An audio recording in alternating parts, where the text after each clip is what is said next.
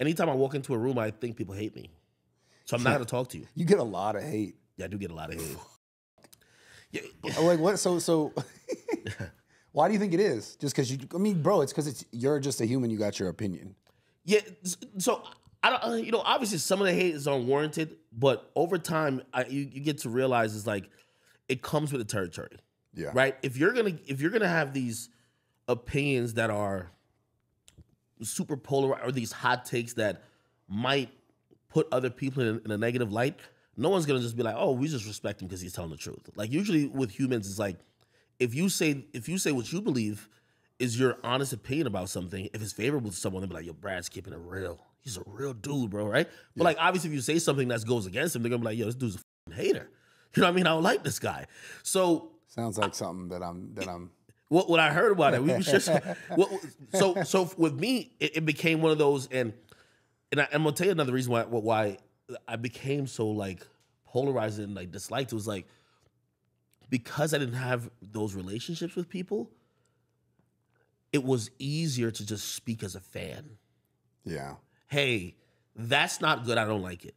These days, like I get like the rappers who are rolling out, they're calling me, like they're trying to butter you up. Yo, you coming to my show, blah, blah, blah. Not when they drop their music, crazy. They're kind of looking at you like, yo, dog, like I gave you this whole experience at my show, blah, blah, blah. You're going to call my shit whack? You still got to be honest. Kai's going through that now. Kai just had a whole stream with Offset, 48 hours. He listens to the album for some of the tracks. He's like, I don't think this is it. Trust me, Offset's hitting him like, yo, dog, like how could you say that? Like I was at your house for 48 hours, bro. But you got to be honest, though. Hey, you know, and we talked about that briefly last night. So rappers to me are influencers, but rappers are like the most narcissistic of any influencers you'll ever meet. For sure. Where the world, like the sun revolves around them. And yeah, so dealing with those people, like you're saying I'm being honest. They're like, your honesty, like you're my man. Don't even say it. If you don't like it, keep it quiet. You get what I mean? That's how they take it, right? Okay, if you don't like it, don't verbalize it. Because now, and I've had this conversation with many of them, oh, you're going to influence other people that watch you to not like my stuff. And if we're friends, why would you want to do that? Yeah. And you're like, well, it's kind of like been my thing. That's why I even got to know you, right? I've been giving my opinion, good or bad, and I got to know you, and I'm now giving my opinion, good or bad, but now you don't like it anymore. Yeah, be like that. It's crazy. So what do you think about the Joe Budden and the Drake thing? Him giving his opinion on that. Oh, that was kind of interesting, bro. So, because he didn't like the album, because what I saw was like he's saying that basically like Drake should be singing about some other because he's older. That's kind of what I got out of it. Yes and no. And I feel like that guy goes way back. Yeah, they have some personal shit. All right. This is the Drake conversation that's happening now, and I'm not one of the biggest Drakes. Like, I mean, I'm like, I have these viral clips of like, there's a viral clip of like Sicko Mode when I had no idea he was on it, like me fucking freaking out when I hear Drake's voice. Yeah, I saw that. And I saw that. You know, I'm one of those like day one Drake fans. But what happens when you have an artist as great as Drake for so long, and it probably happens with internet creators or like just creators in general, you start feeling like they belong to you. To give a comparison, it's probably the same way how the day one Nelk fans feel about Nelk. Like they'd probably be like, yo, hey, listen, we know what Nelk is. Yeah. And if you need to give us this for us to be satisfied. While, you know, like Kyle and everybody, they're growing and they're doing different things, right? Yeah. And at a point, the creator or like the rapper in a sense almost loses the control of their own career because their fans are pigeonholing them into what they want from them. Yeah. We want this. So the older fans like me, the day ones for Drake, we're all saying, yo, we love these 3 albums here. Nothing Was the Same. Take Care. Oh, man. We want that type of style of music, right? And someone told me the best thing, I've repeated this like a million times so far. You know, unfortunately, hip-hop age is such a fucking important factor where it's all about the youth. It's the youth, the youth, the youth. Drake turned 37 2 days ago, right? And granted, in the scheme of life, that is not old. It is not old to be 37. But in hip-hop, you're not seen as trendy. You're not seen as the young guy anymore. And someone told me this about Drake, which I think this is exactly what happened. He's at a fork in the road where he has to either choose to kind of keep his music appeasing to his older fans and grow with them, right? Because they're the people like, yo, I remember 10 years ago when you dropped this. So like you're almost trying to keep like doing sequels to what they like, right? Yeah, I get it. Or you're gonna be like, yo, listen, there's new 16 to 21-year-olds that like this different sound. There's a yeet. That like the Yeats Yeah, and shit like that. #1.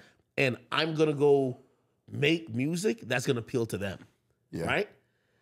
It's a very complex thing. The only caveat about that, which I learned about just age, and I think it's gonna apply to all creators if you want to be in this a long time. If you continually chase the youth, they'll never love you as much as the other guy that's now young. The people who love that sound of Yeet, yeah, they like that Drake is going into his world and doing songs with Yeet, but they'll never love Drake as much as they love Yeet. Just like I would never love Yeet more than I love Drake. You know what I mean? I get you. Like Drake is Drake to me. To them, Drake is the guy who's decent with Yeet. You get what I mean? Like they're not looking at Drake like, oh, this is the GOAT with Yeet. They're like, no, Yeet's the GOAT. Like the 16-year-old is not looking at Drake like that. It's just different generation, man. And it's about which way you look. So the Joe Budden thing, I think he gave a valid critique, but he fucked up. He made it personal. And I talked to Drake about this. And when I talked to Drake, I had critiques too because I'm one of those day one fans. And I was shocked by his response to Joe, but he clarified it to me. He said, yo, check this out. I don't mind if you criticize my music. I've been in this a long time. Yeah. So when I dropped Take Care, a lot of people said that was soft. But the times are changing. And years later, they called it classic. So he's one of those people that say, I'm down for you to trash it at first, but come back around later. Yeah. He got mad at Joe over personal attacks. He's like, yo, you're hanging with little niggas, like little kids, and you're just these little young girls, which, you know what I mean? Like, again, that's where the ageism comes in.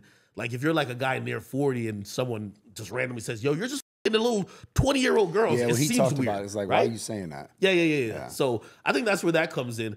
But for me, when I talked to Drake about it, I was just like, I just wanted to make sure that I call him the greatest artist of all time. I need to make sure that he was in the space where he still could be criticized. I thought he was just like, he felt objectionable to anything that was criticism. He's like, no, that's not what it is. Yeah, he cooked him in that response on Instagram. did. It was really fucking, He he really cooked him. Like the whole thing, it was bad. Well, like word for word, he just went, it was bad. That was one of those, well, this is why Drake is also good too. Like on a cerebral level, like he's gonna break down your whole career. He's like, yo, like you're the definition of what a failure is. Someone who couldn't do it, then quit. Like, and now talks about it. Yeah, and that stings. You get what I mean? Like he said shit there that stung, and that's why I also knew I'm like unbeknownst to people, like I think there's like maybe some mutual girls in the mix back in the day with that. It's always that. Yo, no, there is. Like, there's been like raps about your shit. Like, it's always some girls in the mix. So that's why I was like, you know what? Stay out of this Joe Budden shit. Yeah. You know what's interesting too with the Drake stuff, like going back on music and being like, oh, this hits. I felt the same way about Honestly Nevermind.